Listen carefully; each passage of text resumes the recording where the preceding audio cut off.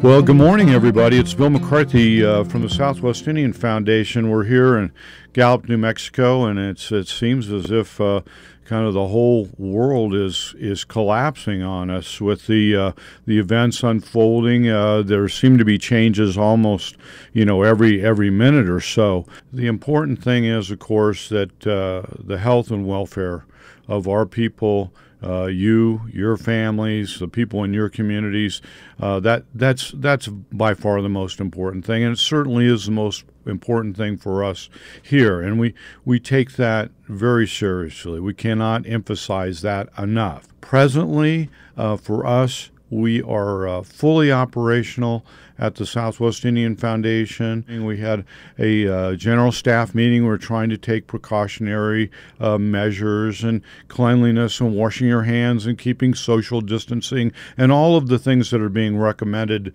to us by the CDC. So we just, in times like this, it really gets you to refocus what your priorities are, and we can't thank you enough. You've been with us, and we want to be here for you in our capacity. So if there's anything, you can contact us.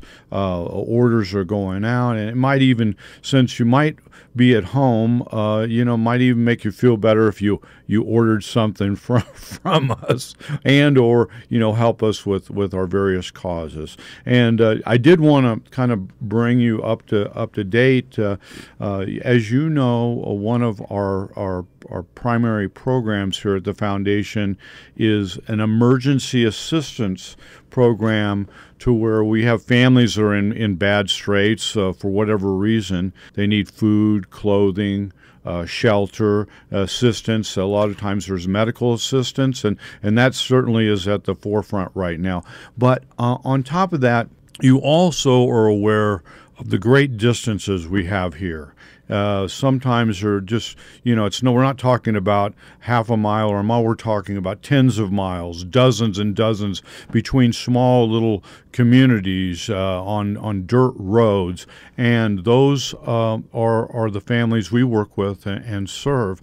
And usually those families will come into Gallup, New Mexico, because Gallup is the commercial hub for our area, and shopping must be done, and the post office is here, and the railroad is here, and most of the essential services operate out of Gallup, New Mexico.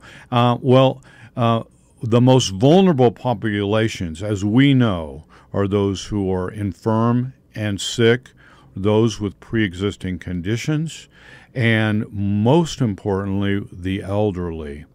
And for that reason, we are kind of shifting an emphasis to not having the families come into us for assistance, but now, because we really are worried about taking care of the older population, we are going out to those areas.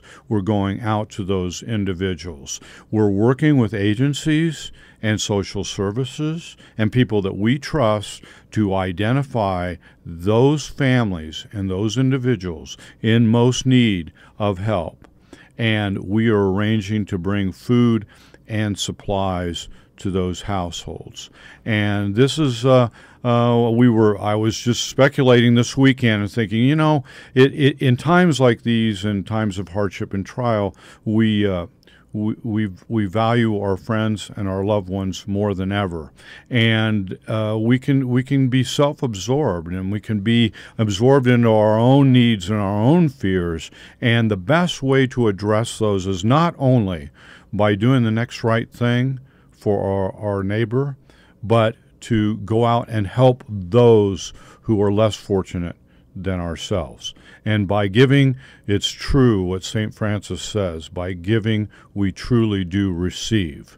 And with that, I just want to wish you the very best. I hope that you and your families are safe and warm and have plenty of food and paper products and disinfectant. And we want we want everybody to be safe, and we want our own folks to be safe here. And with that, we want to just wish you the very best and thank you for everything you've done in the past, and may you always walk in beauty.